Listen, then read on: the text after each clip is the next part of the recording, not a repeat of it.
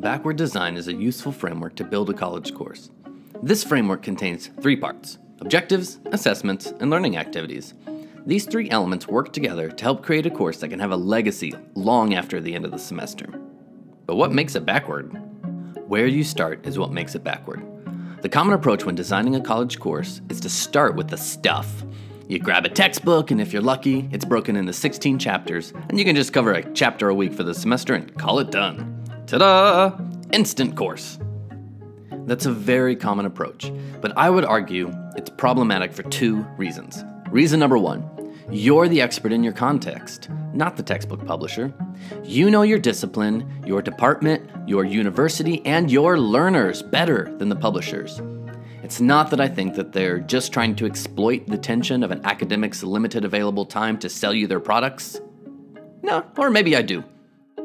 The instructor, not the textbook publisher, is in the best position to see the ultimate value of the course and to create something meaningful with their learners.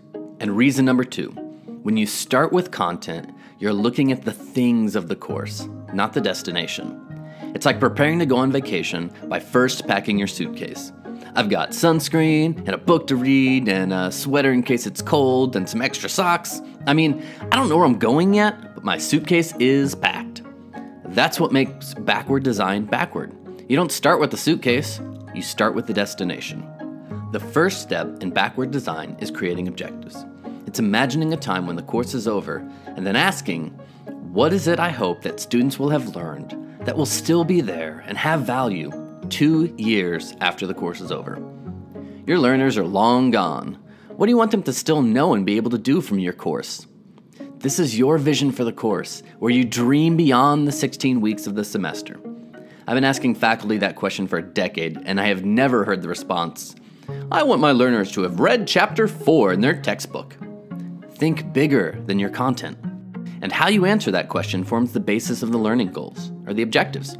Objectives are simple statements that define your vision for the course from the perspective of your learners. My learners will be able to identify the forces involved in fluids at rest, describe public health as a system, identify the steps to developing a youth leadership development program plan. When you have your objectives, you move on to the second step, which is creating assessments. Begin by asking yourself, what would the learners have to do to convince me that they had achieved those objectives? The process of working out the answer to that question clarifies the real meaning of the learning objectives as you create the assessments. And the more honest your objectives are, the more authentic your assessments can be. Meaning, the projects you ask them to engage in actually look like the work of the discipline outside the classroom. So if your objective for your learners is identify the steps to developing a youth leadership development program plan, you can have your learners meet that objective in an authentic way by creating an actual youth development program that they could implement in their lives outside the class. That's an authentic and meaningful assessment. So you have your objectives and your major assessments.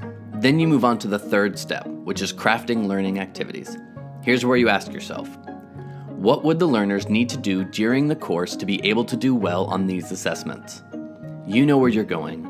You know what it would look like for your learners to get there. And now you're planning out how to prepare your learners for that journey.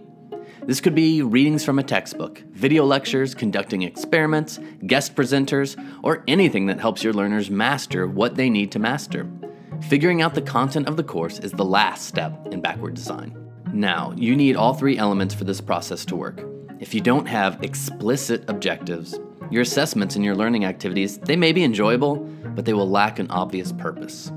Without assessments, how will you know if your learning activities prepared your learners to reach and possibly reach beyond your objectives? And without learning activities, well, you miss the opportunity to help your learners practice their skills and are functionally setting them up to fail.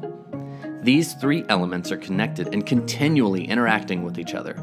While I've presented them to be fairly linear, in practice, there are always revisions along the way, especially with objectives.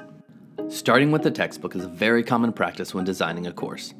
But the tension is that you're starting from the stuff as opposed to the vision. It's not that starting with the topics you want to cover is wrong, so to speak, but what if starting with content actually limits what you really want your students to learn?